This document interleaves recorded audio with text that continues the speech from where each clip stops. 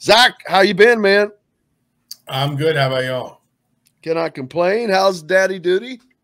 That's fine. He's sitting in the swing next to me. I might have to go get him at some point. He's fussing a little bit. So, Well, that's what he's supposed to do. That's his only job in life right now. Eat, sleep, and fuss. pretty much, yeah. That's pretty accurate. It's the silly time, I guess you call it, of the season now. Basketball is not quite ended with the Final Four looming, but it is ended for everyone else except for those four teams. The transfer portal is on everyone's mind. We've been talking about that. Who's yet to stay or go? Of course, Trace and Race, the two names that are sitting there. Nigel Pack will probably, most likely, he's going to end up at Purdue.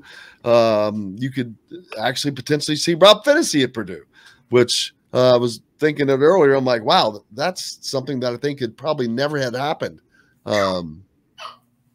It's happened in football, obviously, here last season, but I can't imagine someone that has played basketball at IU has went to play at Purdue. Certainly not in my memory. Yeah, I mean, I'm trying to think. I can't. I mean, I'm sure it's happened. Obviously, I'm sure it has happened at some point or another. Obviously, it's happened in football. You know, we've seen DeMar J. Lewis and Samson James, and now Reese Taylor go up there. And I think it's probably one of those things that gets normalized a little bit more with the portal. I think, you know, we sometimes maybe lose sight of the fact when you get caught up in the rivalry that these kids still know each other, still respect each other. I mean, Rob Finney's family lives in Lafayette. Like, if that's an opportunity for him, and I think Jaden Ivey's already out the door at Purdue. Who else went through senior day? I think Eric Hunter, Trevion Williams, and Sasha Stefanovic. If they all elect to leave, like there's an obvious need for somebody like that. And, you know, I'm sure some IU fans will be sore about it, and I get that. But I think ultimately for the player, it's about a combination of opportunity and you know, just, I don't know, priority, like what matters, still being able to play close to home, still being able to, you know, for your family to come see you. I don't think it would be because of some deep-seated loyalty Rob Finney's held to Purdue all these last 4 years. I think it's just because, hey, this is, you know, this makes a lot of sense now. It fits for him, and for 1 year, he's going to go do it. For Indiana, a positive is that they seem to be set in the perimeter area right now, not expecting to lose anyone else along those lines. And you know what you have coming in with CJ Gunn and Jalen Hood-Schifino, of course Banks as well, but those two up front. And I think Jalen Hood-Schifino is someone that's probably going to start. How much CJ can manage to play is that simply will be determined by if he can transfer his perimeter shooting to the college game. He'll earn minutes because that's something Indiana obviously desperately needs. Now, whether it's easier said than done, obviously, because the defenses, the game's faster, defenses are better. But if he can, that's something that Indiana desperately needs. These are two guys that can impact this team in some ways immediately.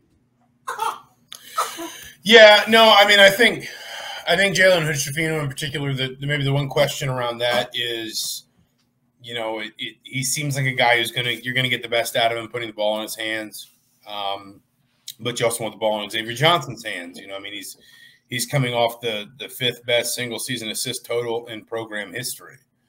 You know, it's pretty clear that kind of by the end of the season anyway, it got to a point where he was one of those guys where, you know, so Xavier Johnson goes, so goes IU basketball. So how you fit those two together and whether you can play either of them off the ball for any sustained period of time is certainly part of that. But the flip side is you had lots of room for Finney and Xavier Johnson to play together and still to even find minutes for Trey Galloway on the point or whatever it was. There's possessions there. There should be minutes there.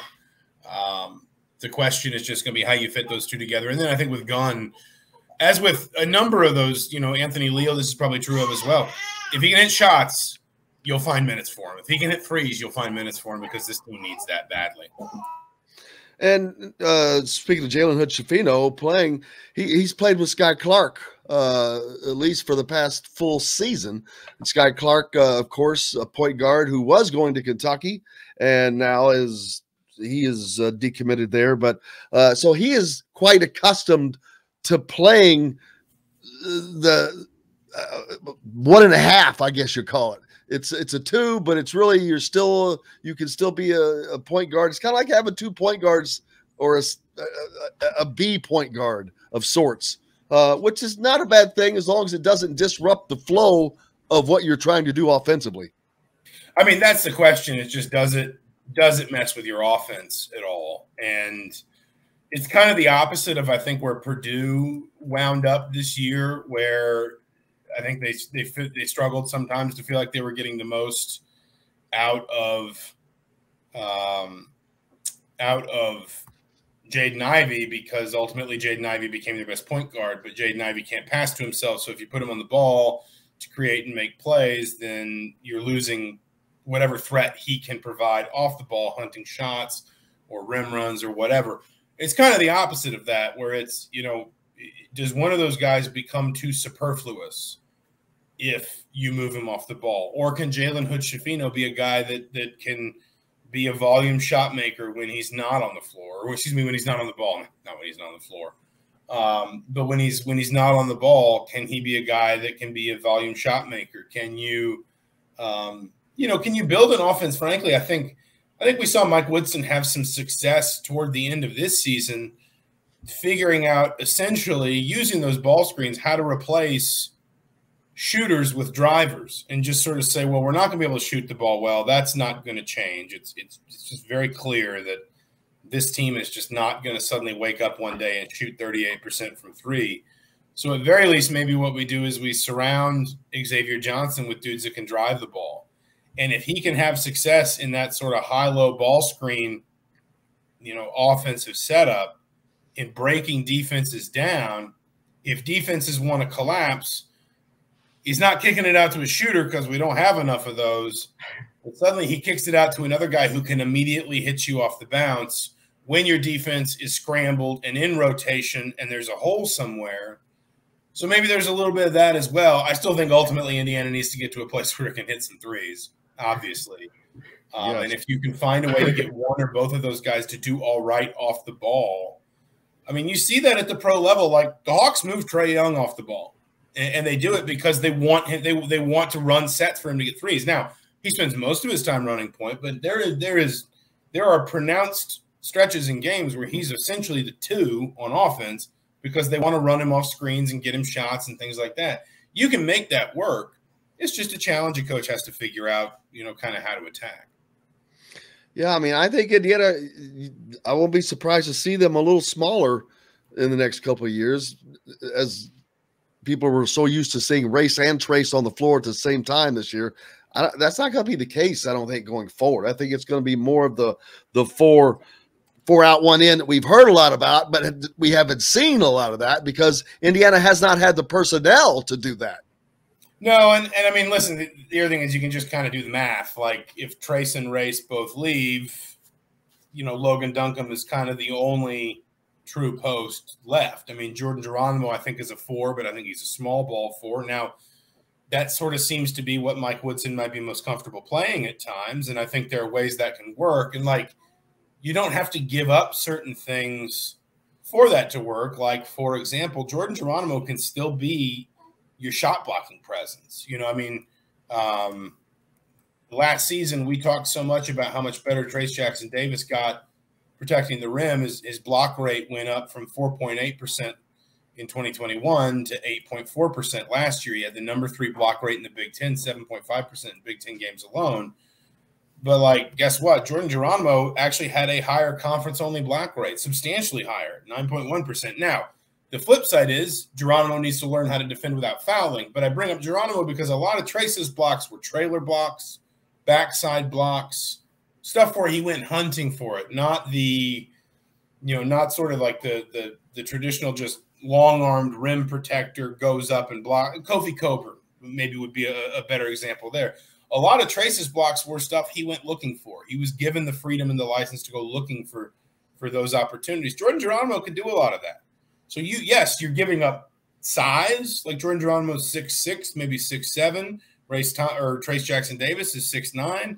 But Jordan Geronimo can still give you some of that impact, even if you're playing smaller. Now, do you want to start a front line that's like 6'6", 6'7"? Obviously, that's a lot to give up.